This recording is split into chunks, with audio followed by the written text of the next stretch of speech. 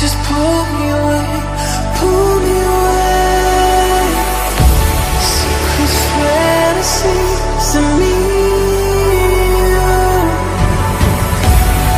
Will they ever see the light of day, light of day? I don't know where you are, but I will find you.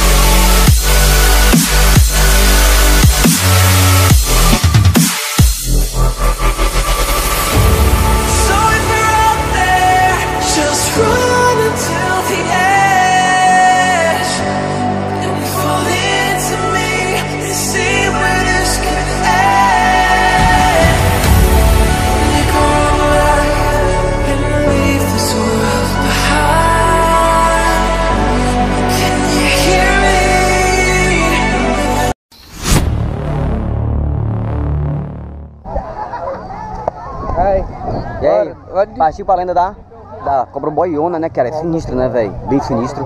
É uma lenda, cara, que tem aqui em Frecheira, né? Uma lenda bem sinistra. Muita gente relata que essa criatura parece que é uma serpente boiúna, né? E a gente vai agora nessa lancha, rapaziada, até esse local onde muita gente relata que aparece essa cobra aí, né? E vamos que vamos, né, cara? É isso aí, rapaziada. Salve, salve. Bem-vindo a mais um Caçador. E hoje, galera, nós estamos trazendo mais um conteúdo bacana pra vocês, né? A gente tá indo, rapaziada, numa lenda aí bem sinistra, onde muita gente fala que aparece aí uma suposta cobra boiúna. E a gente vai nessa lancha aqui, rapaziada, até esse local, pra ver se a gente consegue aí avistar alguma criatura sinistra. Então vamos que vamos. E outro, se você não é inscrito ainda no nosso canal, já vai se inscrevendo, ativando o nosso sininho. Então é isso aí, rapaziada. Obrigado pelo apoio, obrigado pelo carinho.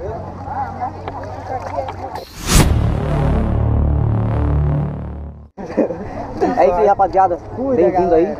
A gente tá indo até o local onde muita gente relata que essa criatura aparece, que é a cobra boiúna, né? Esse é da boca. É o leto. Cuida hoje. Salve. Aperta em cima, gordinho, agora. É. E aí o nosso guia aí, ó. Nosso guia turista aqui, ó. Guia na bicha aqui, tamo junto. Começa o nome aí, parceiro. É o Carlos, aqui de Caraí de Amontada, galera. Então, você que vem aqui em Caraí de Amontada, rapaziada, quiser fazer um passeio aí com o nosso amigão Carlos, não é não, Carlos? E o preço, ó, bem baratinho, não, Carlos? 30 conto, rapaziada, ó. Pra você fazer um passeio aqui com o Carlos aqui e conhecer um pouquinho de Frecheira, né? E hoje, família, a gente vai até um local percorrer aqui, onde muita gente fala aí que aparece essa criatura aí, que é a cobra chamada boiúna, né? Você já pegou na cobra, Bruno? Ainda não. Ainda não, mas vai pegar ainda. O gordinho já pegou. Os papos. Dele não. Olha lá, família, o local é bem distante, bem grande, bem sinistro.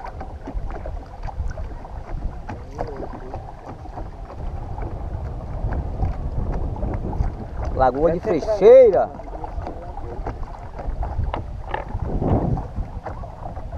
Então é isso aí, rapaziada. Resumindo mais um pouquinho, quero mandar um forte abraço aí para os canais parceiros aí, Gealos Diferente, né? E nosso amigão parceiro aí, Augusto, como sempre, Ivanilo Soares, tamo junto. E hoje nesse vídeo aqui quem tá é o nosso câmera, o Anderson, gordinho, conhecido como gordinho, né? E o outro é o Bruno. Bruno, tamo junto, Bruno. E o outro chamado Pequeno, ó. Salve, salve. Salve, salve, Pequeno. Salve, aí é o Pequeno, é o...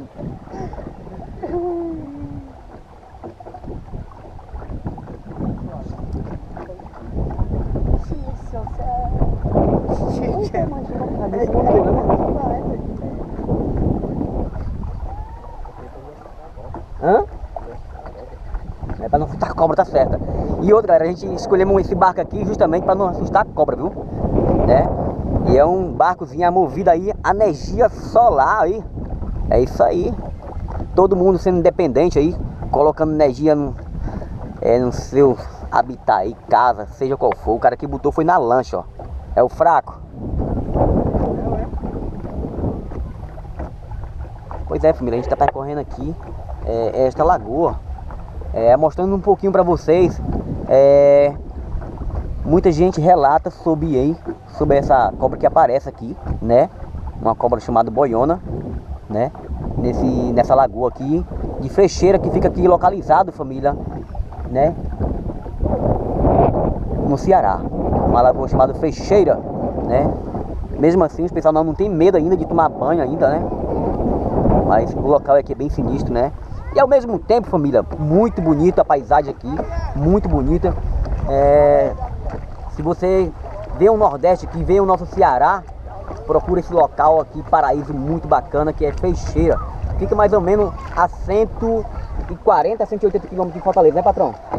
A 180 km de Fortaleza fica esse paraíso aqui, Frecheira, entendeu? Então, é um local muito bacana para você curtir com a família, né? E outra, não esqueça, família, não esqueça, se vir aqui a Frecheira, procurar aqui o rapaz aqui, né, para fazer um passeio de barco aqui, e o preço é muito bom, muito bom. Oi? Com certeza. E aqui, família, a galera aqui tomando banho, ó. Tomando banho aqui, bacana, entendeu? Então é isso aí, ó. Todo mundo curtindo a família aqui, ó, inteira. Bacana, né? Patrão, pensar que ia fazer uma onda do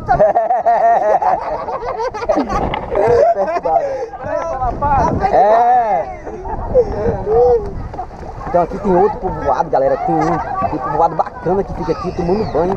Então isso aí é muito bacana mesmo. A galera curtir aí, entendeu? E outra, rapaziada, o tempo tá se formando intenso lá na frente, pra chover, né? É um negócio bem bacana mesmo. Então, rapaziada, esse é o local onde muita gente fala que essa cobra aparece. Por isso que a gente estamos aí dando um rolê de barco, né? Estamos no rolê de barco pra ver se a gente avista aí, né? Alguma coisa, né? Na água, né? Bem sinistro o local. Não foi se mexendo.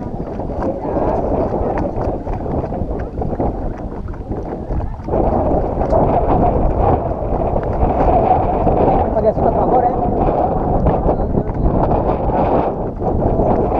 Aí é? Esconde. Naquele esconde.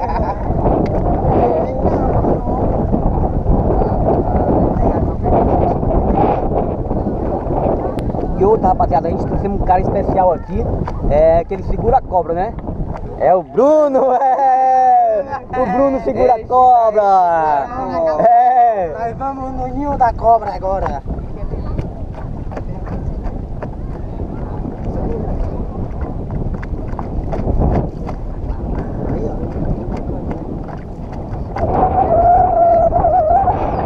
Tá pega, doido, tá. O pé de pau ali, ó. Que vai.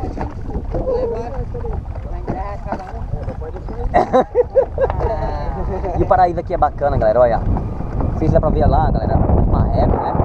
Nós estamos se aproximando delas, né?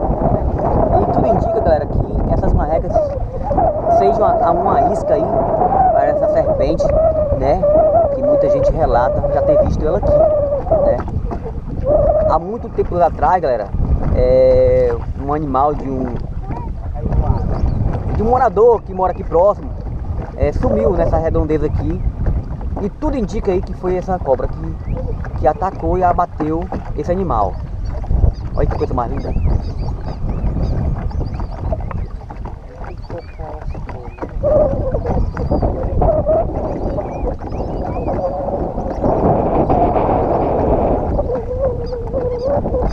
Grande, né?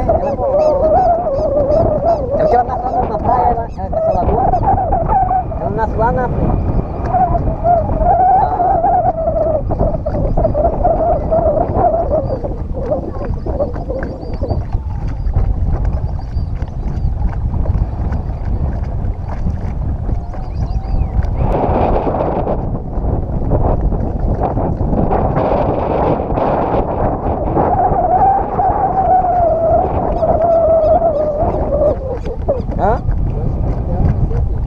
Família, nosso guia tá falando aí, se a gente tiver de ver ela, essa cobra, ela fica aqui já no final da lagoa, onde a lagoa, né, começa a nascer, que aqui é um começo de um rio, né? Essa lagoa, aliás, ela nasce aqui no pé das dunas. E o nosso guia tá falando aqui, família, que ela pode se encontrar por aqui, né? Mas o mais incrível que pareça, né, o senhor já teve relatando pra gente que ela aparece mais durante a noite, né? Então, se você quer que a gente volte à noite, né, nesse local, já vai deixando bastante like nesse vídeo, né? Deixando bastante like nesse vídeo. E a gente vai contatar aqui o nosso guia pra voltar à noite. Durante a noite é bem sinistro, viu? O local.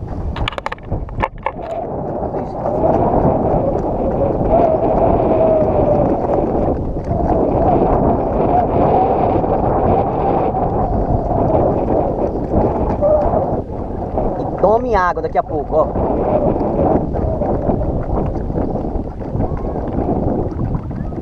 Cai um toró d'água já, mano.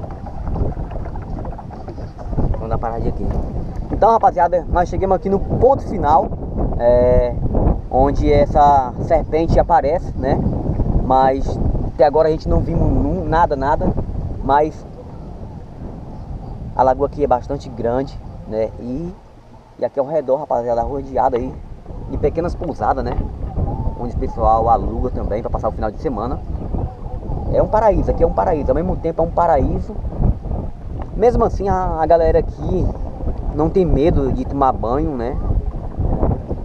Porque o local é muito bacana, a água é top. Olha aí. Água cristalina. Água muito top mesmo.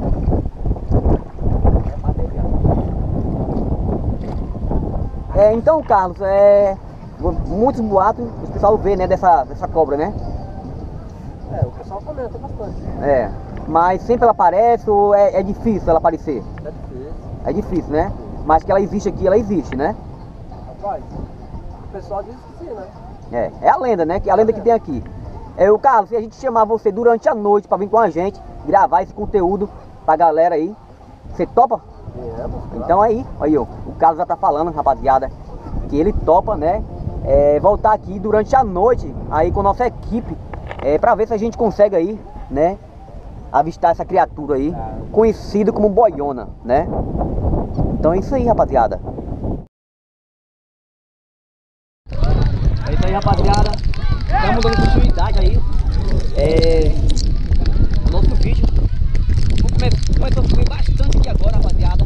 A gente teve uma parada, só que não parou ainda. A gente vai continuar aí nosso percurso agora, né? A procura aí dessa cobra boiúna que apareceu.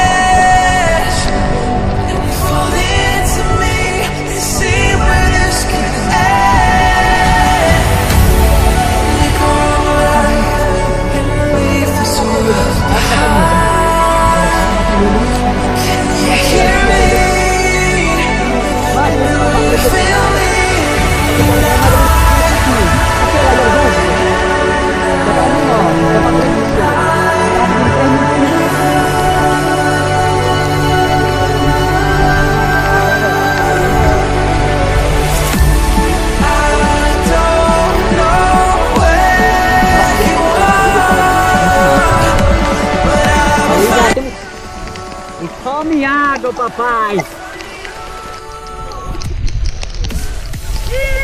E as meninas todas molhadas aí, família, chegando aí. de mais uma lenda. A gente não avistamos nada não, família, mas o local que a gente percorremos aí é bem sinistro, né? É onde a gente percorreu esse local, né? E a gente já estamos chegando aí no destino final, aonde a gente partiu.